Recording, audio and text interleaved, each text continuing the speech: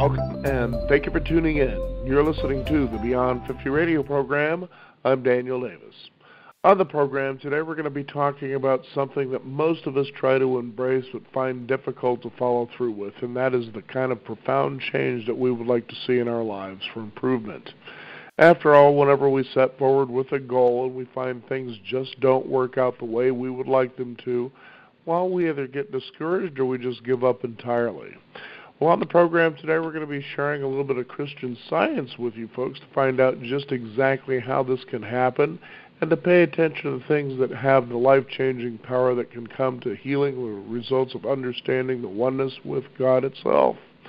These ideas have been useful to our guests in the healing work that they do, and they love sharing them in places such as prison ministry with interfaith groups and the public talks that she gives as well in Christian Science.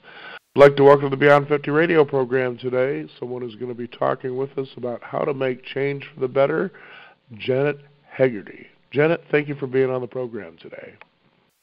Oh, hello, Daniel. Thank you so much for having me.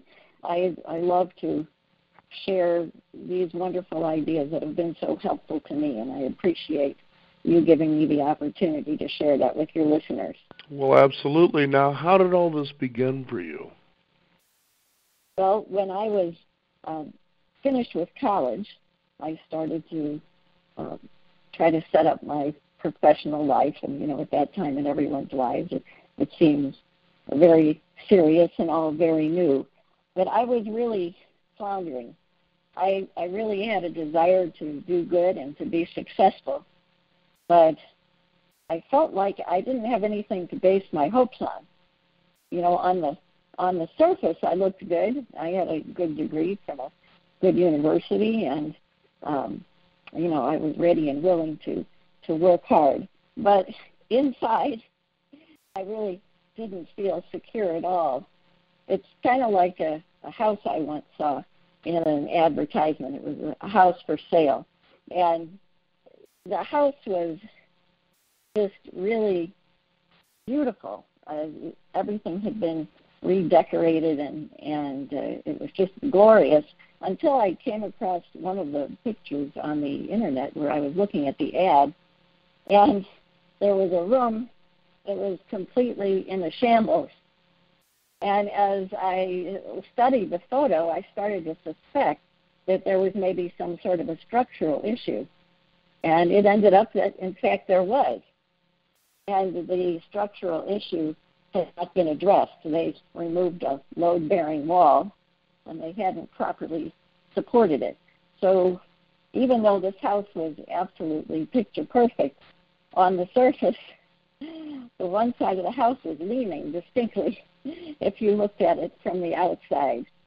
And this was what I felt like. And if you think about that house, until they addressed the structural issues that are involved, that house wasn't going to be fit for anyone to live in.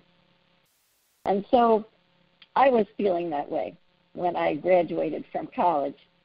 And I really made, my effort to find work and to find some sort of a sense of security, but it just wasn't happening until a friend of mine gave me a magazine, which was the Christian Science Sentinel. It's a magazine that's made up of articles that are written by people just like you and I who have applied the ideas of Christian Science to their daily life, to their challenges, and found healing. And this particular article was about a physical healing that related to problems of digestion that this person was having. Well, it was fascinating to me because the article was about 2 pages long. I got about 2/3 of the way through it, and there hadn't been anything about the physical body or about types of food to eat or about bodily organs. It had talked about the nature of God the entire time and about our relationship to God. And what that article was saying was so very important to me because it was saying that God is all good and almighty and is also the source of our being. And I had a little knowledge of the Bible at that time, and so I had a concept of God being almighty. But I had never really thought about God as being only good, not just a little bit good, or not like a big man in the sky that's sometimes good and sometimes not, which was basically my understanding of God before I read this article. And this idea that God was only good and that was the source of my being just really revolutionized my thinking about who I was. It provided for me a solid foundation and a good structure, just like what that house I was telling you about needed. It went really deep into my fundamental understanding of who I was, and it gave me an expanded awareness of the power of goodness that's at work in all of our lives. And this really gave me security, and it gave me great traction to start my career and to really expand everything that I was doing at the time. Sounds like quite a journey. Yes, absolutely. Mm-hmm. Absolutely. Now, let's talk about the talk that you're going to be giving here soon about how to make change for the better. What exactly do you specifically let people know about?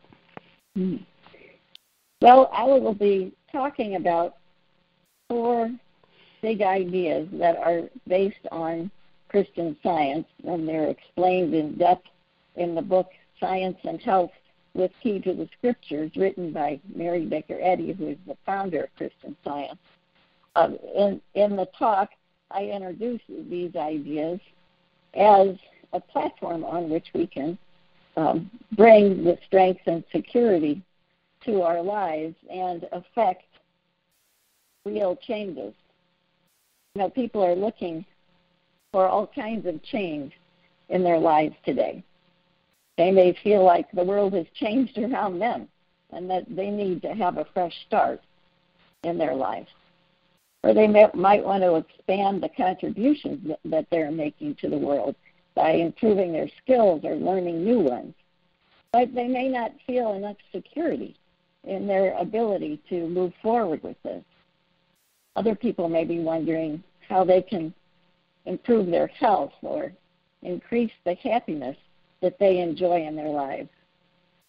And so in the talk, I will be addressing all of these kinds of changes by putting forth these ideas, these 4 big ideas from Christian Science that serve to provide a solid basis or foundation that anyone can work from to make real and substantial positive changes in their life.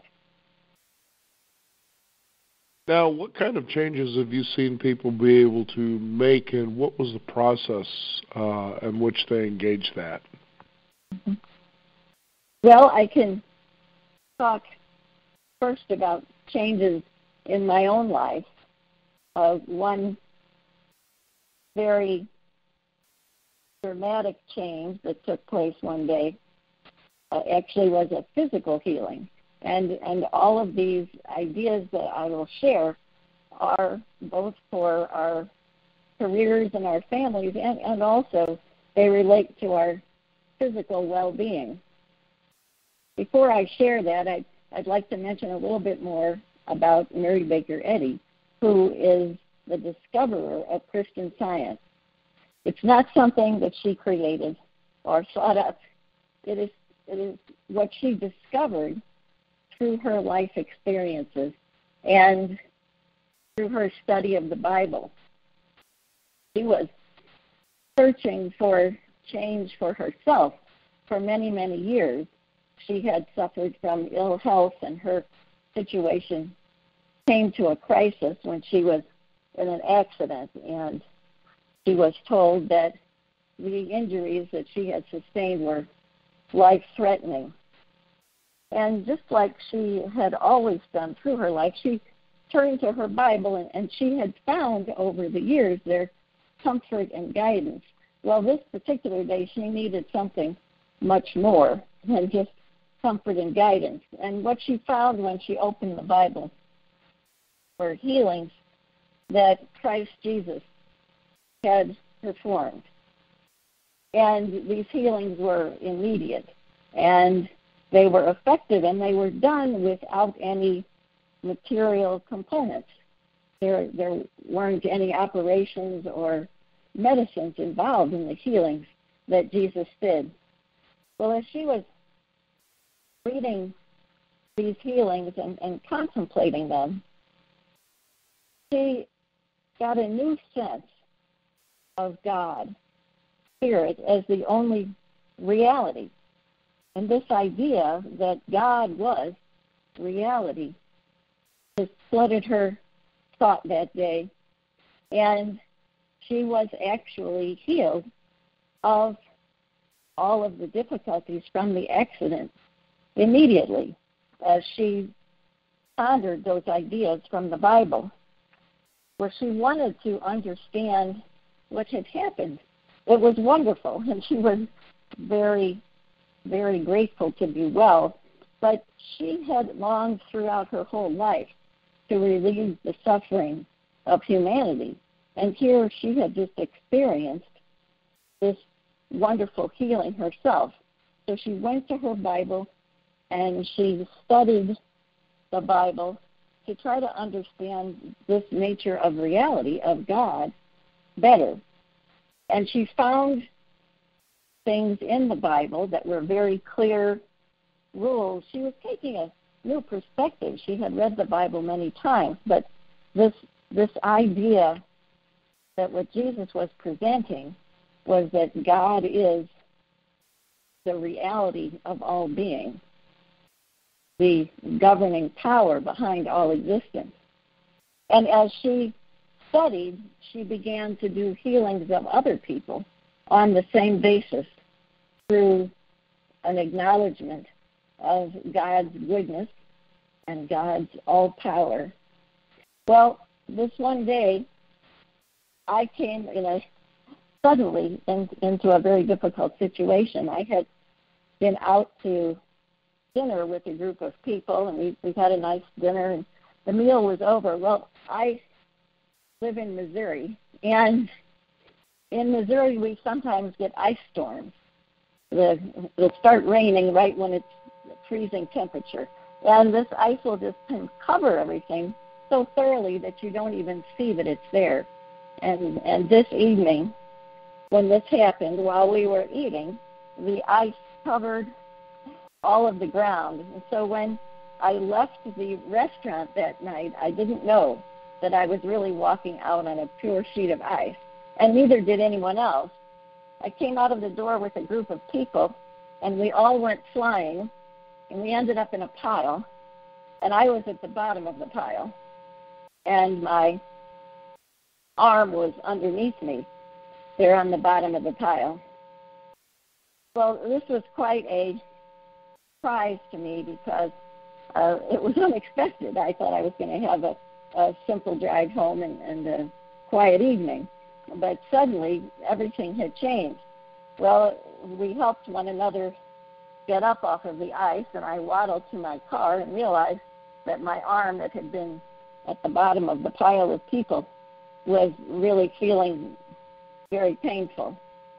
I had a 45-minute drive that I needed to do to get home on the ice because the ice had covered everything. And so I contacted another family member and asked that she would pray along with me as I was driving, because I was very concerned about my arm and not sure what condition it was in, but it didn't seem to be in a good condition at all. And as I drove, I thought about these ideas that Mary Baker Eddy had discovered about God being all in all. And on that basis, I denied that I could have been separated from God, or that there could be anything in my arm that was separated from where it should be.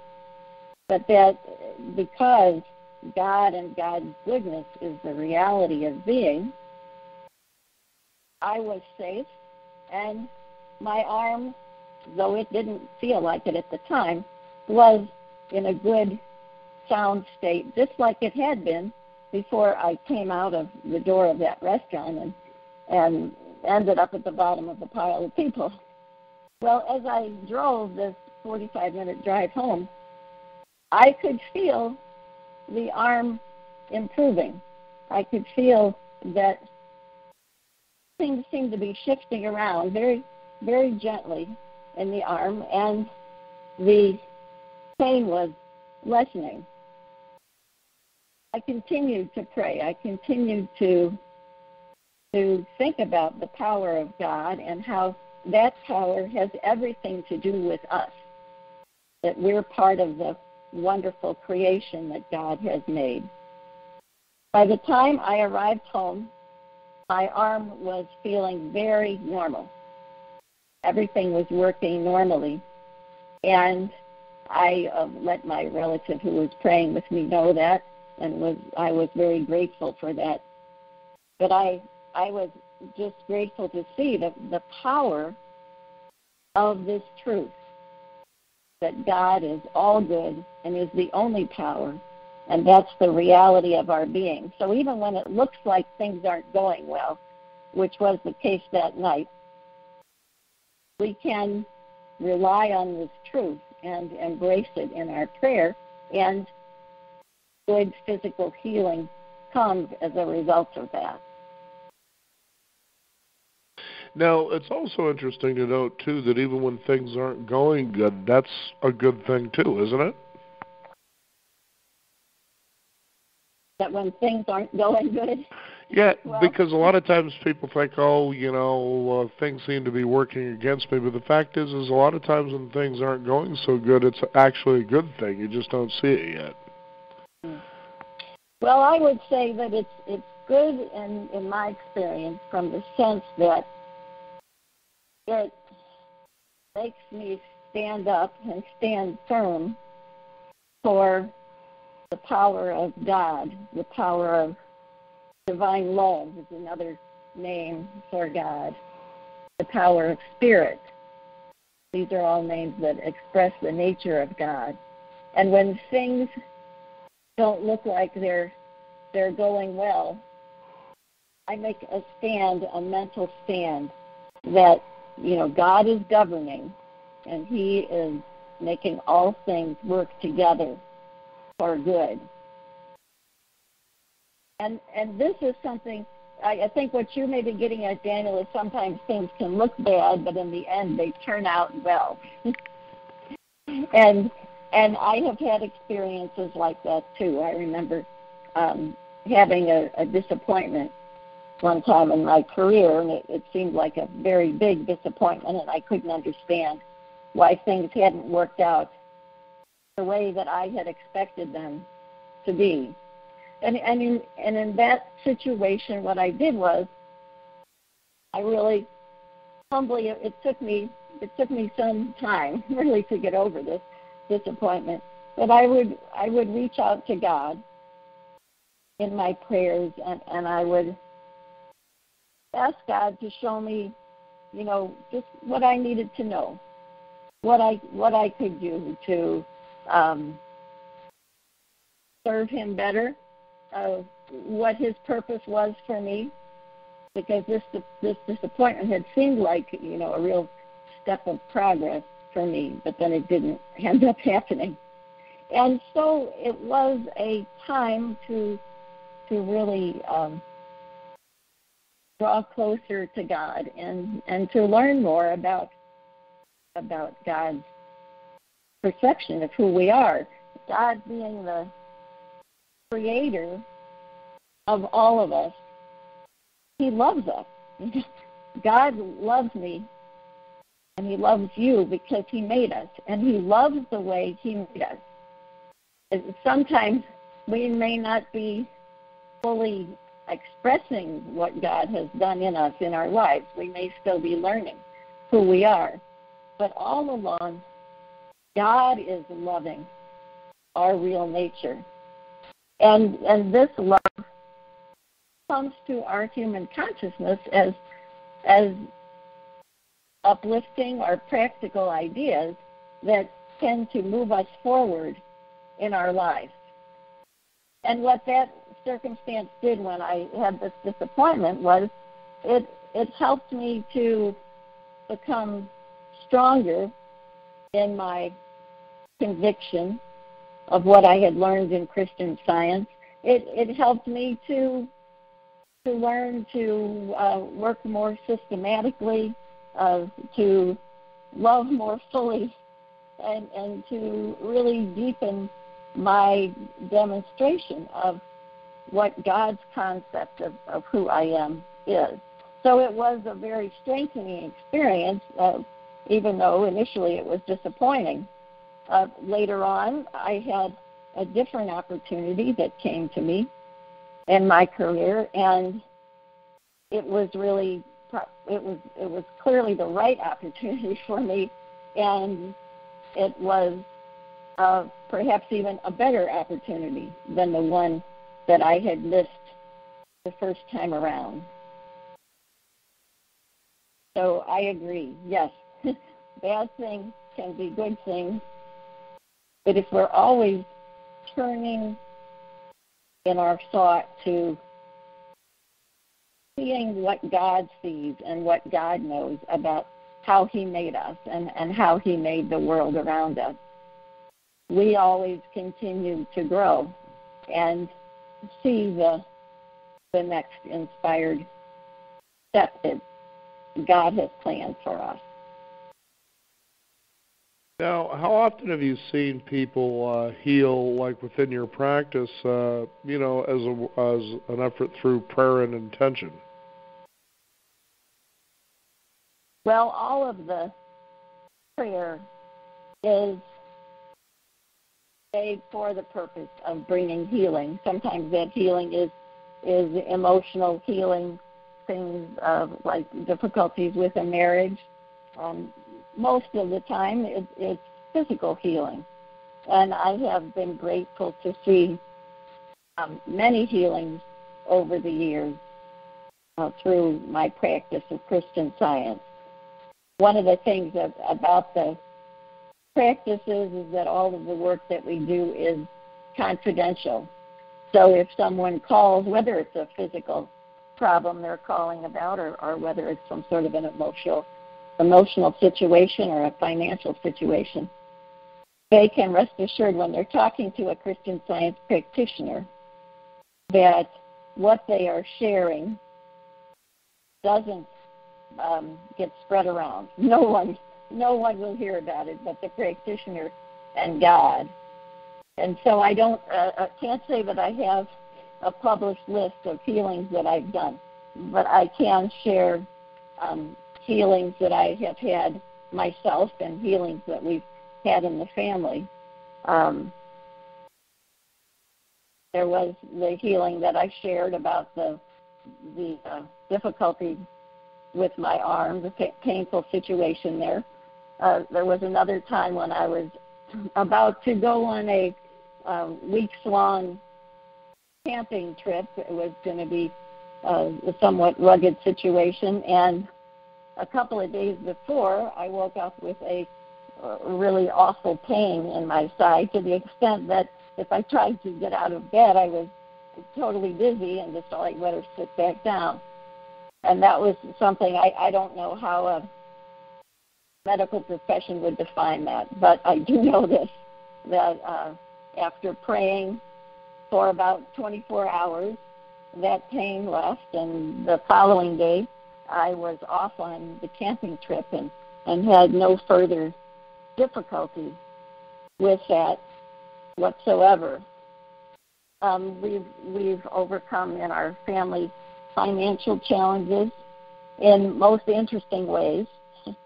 God has many ways to provide for us.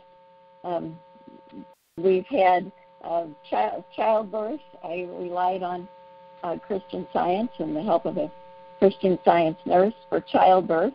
In that situation, the state that I was in also required that a medical doctor would have some observational part in the birth, and so we did enlist a doctor to do that, and that was a wonderful experience because I was able to have the children born at home and without any medication or intrusion from the world. It was just a sweet time of considering what God was really doing. You know, that God was manifesting His power in my life with my husband and I, and that was expanding, and that we would have more family, and it was all harmonious and a beautiful experience in both cases. Well, that's very exciting. I can imagine, too, that this could also create the possibility for change in the world as a whole. Do you see that happening? Absolutely. One of the points that is so important and was so helpful to me when I was learning the fundamentals of Christian Science is the idea that existence is not a conflict between good and evil. And that was what I had been previously led to believe, that it really is always the unfolding of God's goodness. The Bible explains that in the first chapter of Genesis, it explains that God is the source of all existence. And it says that He made man and woman in His image and likeness. So you could say that God is the governing principle, the power behind all creation. And because Jesus showed us that God is all good and is only love, that means that the power that governs all creation and all people is only good. So the outcome of that kind of government can only be goodness. And this was very helpful to me because I had the misperception that God made both good and evil, and I think that's a common thought, and many people, even who are not religious, think of the world as being, this twofold thing, good and evil, good and bad. We might have good genes or we might have bad genes. Some people have and some people don't. So to find out that the power was only behind the goodness really helped me to get a solid footing, because it helped me to realize that I could know from the beginning that my life as it proceeded into adulthood and my profession was going to be good, and that it was going to be successful and bring a positive good into the world. Now, of course, if you look at the world as a whole, you kind of wonder, well, if God is all good and the only power and the principle that is governing one and all, why do we see this bad stuff? And if anyone is honest, they have to say we do see bad stuff. And sometimes in our individual lives and in the world at large, we hear about a lot of things that don't fit with the nature of an all-good God. But those things that we see that are bad things, they proceed really from false concepts of God, from fear, really a considerable fear there is in the world. Fear that the world is twofold, good and evil. Fear that we as individuals might be good and evil. This fear and an ignorance of God, of this principle that governs, is what is behind the bad things that we see in the world. But as we pray for the world and affirm that God, who is the principle behind all and who is love, is upholding and empowering goodness in everyone, we help the whole world, to feel this goodness and to move forward from this basis.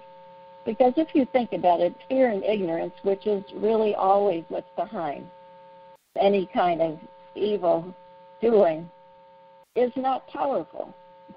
To be fearful is not to be powerful, and to be ignorant is not to be powerful. So while we haven't seen the final proof that evil is not real, we can, day by day, in our thinking, stand firm that only the goodness of God and the power of God is really doing anything. There's only one power, not two, and that power is God and its goodness. I had a experience myself one night where I thought someone was breaking into something in the neighborhood.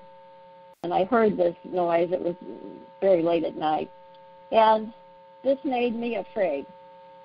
But it also made me alert that I should start praying, because I realized that God never created anyone to be a thief. But that just wasn't a part of his creation. And as I prayed and considered that, I realized that if someone thought they were a thief and they were making a mistake and stealing something, that God was still seeing them as he made them. He was still seeing them as the honest, intelligent, good man or woman or child that he had created. And his love of that goodness in them was, in fact, even right at that moment, supporting that good in them and encouraging them to change their course, to make a better choice. And as I contemplated that, the thought came to me, well, what would God say to someone who had made a mistake and was stealing something? And the thought that came to me was, well, God would tell them to, put those things down and go home, and I will give you better ideas. But God would be moving on their thought with what was right and good, because God is the principle of who we are, and God's design is that we will all understand our inherent goodness and our purpose and the power to do right that's within us. Well, the next day, I went out of the house, and I'd kind of forgotten about my prayers in the night, but a neighbor came over to the house, and she wanted to talk to me. She was very animated. She said that the garage next to her home had been broken into the night before. And I said, oh, dear, I'm so sorry to hear that. And I was remembering my prayers in the back of my thought. And she said, oh, no, that's not all. I said, oh, really? Well, what else happened? And she said, well, strangely, everything that they took from the garage was just dropped on the front lawn of a home a few houses away, just left there. Every single item that had been taken was accounted for. And I was deeply moved by this, because I had thought, for one thing, when I was praying the night before, if God would only think of a person who was a thief and who was in the act of stealing something as making a mistake, that he surely would love me and help me when I make mistakes. And I thought that those prayers, because after that initial noise I heard, I hadn't heard anything else that night. I was impressed by how those prayers had gone out. I was changing my thought. I was realizing there are no thieves in God's creation, and I was realizing that God's love is is really big. It forgives our shortcomings and helps us to correct and to do right. And so I was being changed by that, but clearly from what my neighbor told me about all of those tools and other items from the garage that had been stolen that were just left there and everything being accounted for, that uplifted spiritual thought that was coming to me was really going out into the neighborhood. And I'm positive that whoever that was who had been there in that garage that night, that their life was changed for the better, because they had been touched by that same love and inspired with a better idea and freed from, the danger of the situation they were putting themselves into. So, Daniel, that's a long answer to your question. Well, it certainly covers all the bases, that's for sure. And I know people can enjoy your talk. Where is a website they can find out about these talks and, things like that? The website that they can look at is P as in Peter, D as in dog, X, CS for Christian Science, lecture series, PVX, CS, lectureseries.com. And very good. The first lecture that I'll give will be on Thursday, March 7th at 7 p.m. at the Native American Student Center. Gotcha. On Southwest Jackson. Well, thank you so much for being on the Beyond 50 radio program today and sharing these insights with our listeners. It's been a pleasure.